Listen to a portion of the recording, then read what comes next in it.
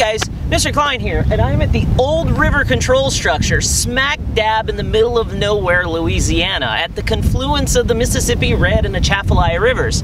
Now, right now, it's Memorial Day weekend, 2019, and if you're either right now, as soon as I release it, or in the future, you might have heard about what's going on right here. That heavy rain could lead to record levels. Both of these rivers are already in flood stage, And a lot more is on the way. So in today's episode, we're going to get to the bottom of what the old river control structure is, how it's structured, everything that's here, how it works, and how the successful operation of this facility and the facility down the road we're going to look at is so important, not just for the state of Louisiana, but for the entire United States. Before we get to that, however, let's go ahead and see how I got over here.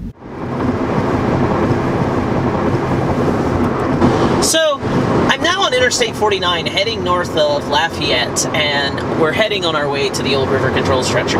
This trip is about 2 hours, and once I get off of Interstate 49 right here, it's all super rural 2-lane roads with nothing but farmland and cattle and trees as far as the eye can see. So before we actually get there, we need to define what Old River actually is. Old River is a small area of land where the Atchafalaya, Mississippi, and Red River of the South all meet. Now, contrary to popular belief, the Red River of the South actually does not directly flow into the Mississippi River. It actually flows directly into the Atchafalaya River. The term Old River refers to this channel in the south that was once a bend of the Mississippi River. As you'll see in the video, the Army Corps of Engineers cut this off and built control structures to the north side of the region to control the amount of water that was going from the Mississippi to the Atchafalaya.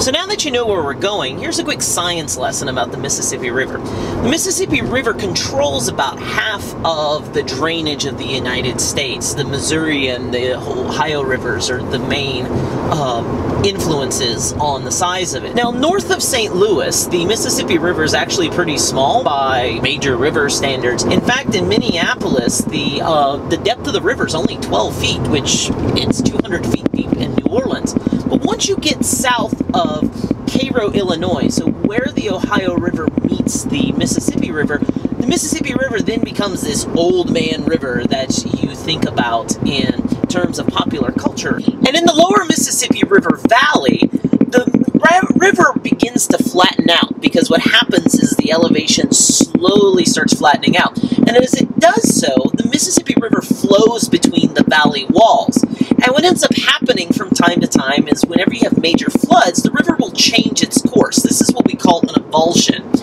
And what ends up happening is the old river then goes down the new channel, and what's left over becomes a remnant. It becomes like a smaller river.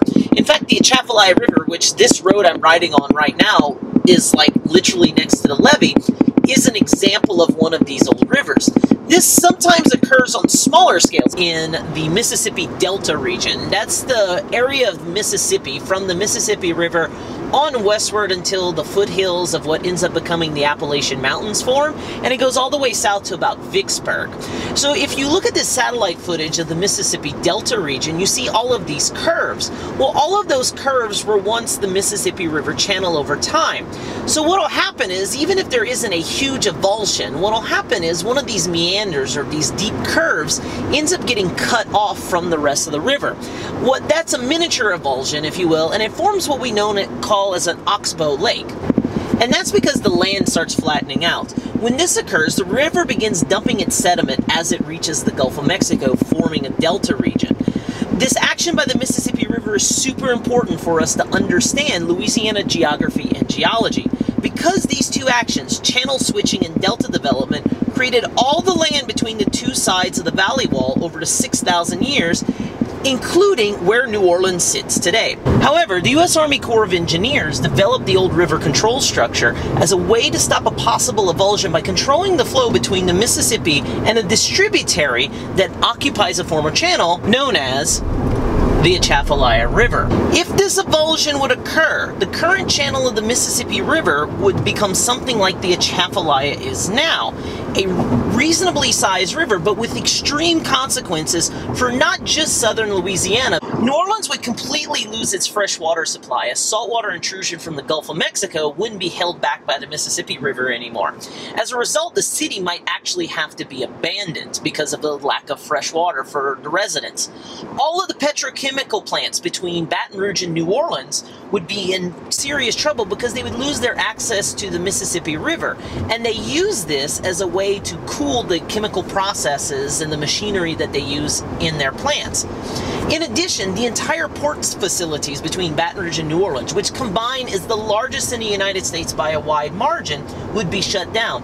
In addition, roads and train tracks would be lost, as would the gas and oil pipelines that all cross the Atchafalaya Basin. And these gas and oil pipelines begin in Houston and Louisiana and move all the way up to the northeast, like New York City, Boston, and needless to say that this would be extreme trouble for the entire United States. What's known as the Old River Control Structure actually consists of two separate structures that are next to each other. The first is right here, and that's what's known as the Low Sill Structure. This was declared operational in 1964. The low sill structure limits the amount of water flowing into the Atchafalaya from the Mississippi River at a constant rate. The structure spans a 175-meter channel and remains open throughout the entire year. So just up the road, maybe about 2 or 3 football fields from the low sill structure is this. This is the overbank structure, which was another of the original parts of Old River Control. The overbank structure is a 1-kilometer long floodgate that the Corps of Engineers opens at times of high water like this in order to allow more water to flow through in order to reduce pressure to the other structures in the area. So when the Mississippi River reaches the structure, it simply flows through the floodgates with a modest flow of water, which is about 85 cubic meters per second.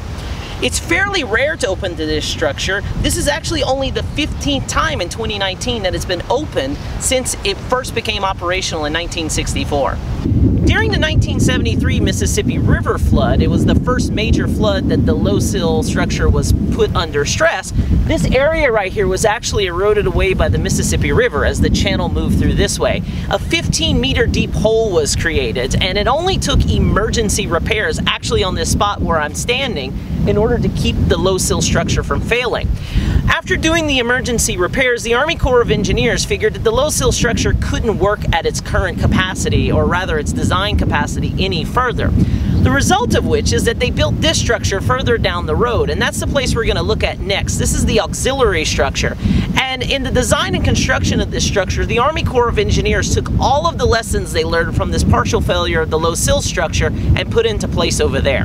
The auxiliary structure restored the ability of this entire complex to keep the division of the flow of water at a set level between the Mississippi and Atchafalaya Rivers. In addition to this, by being the second control structure, this added an important redundancy, meaning that either this structure or the low sill structure could be closed for repairs, like what happened to the low sill structure in the 1980s.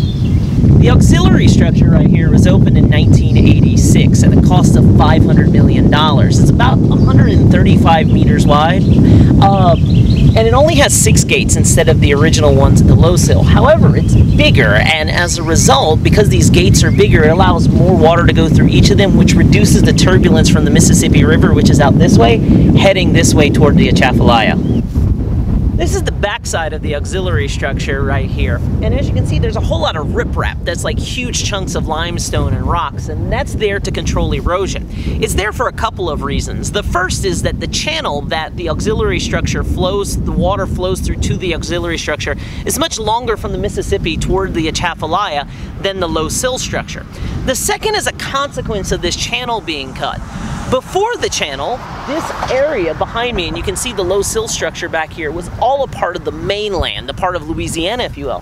However, it's now an island, and the result of this is that the Corps of Engineers has to be super careful to watch out for erosion in this region. The reason being is that if this island area erodes, it becomes an extreme danger for the Mississippi River to undermine the levee on the other side and just flow right through.